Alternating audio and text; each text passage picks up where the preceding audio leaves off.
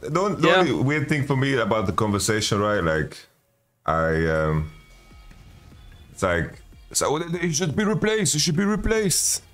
And it's like, it's like okay, Karzi maybe, but so ADs are just fucking not that great in Europe.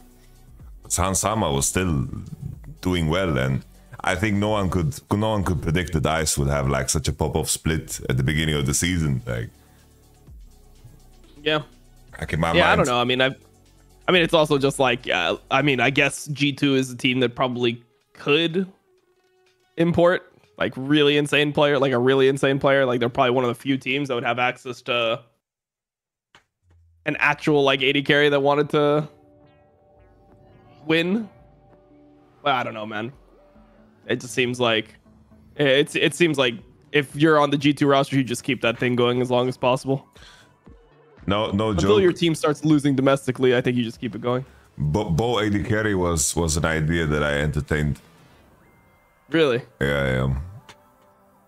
It was an idea that I entertained. I don't know, mechanically this guy is just a bit too good. I think that his skill set would work really good as AD.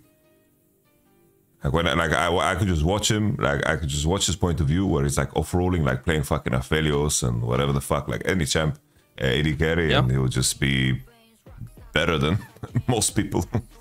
Yeah.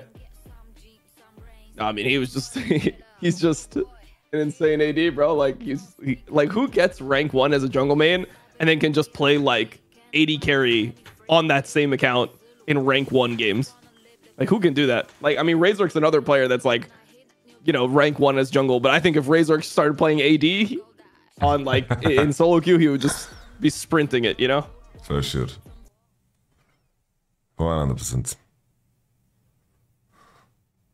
Nah, Bo is AD carry material.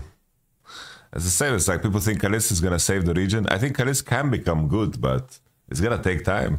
And I don't know, like Europe doesn't give anyone time for some reason. Yeah, no.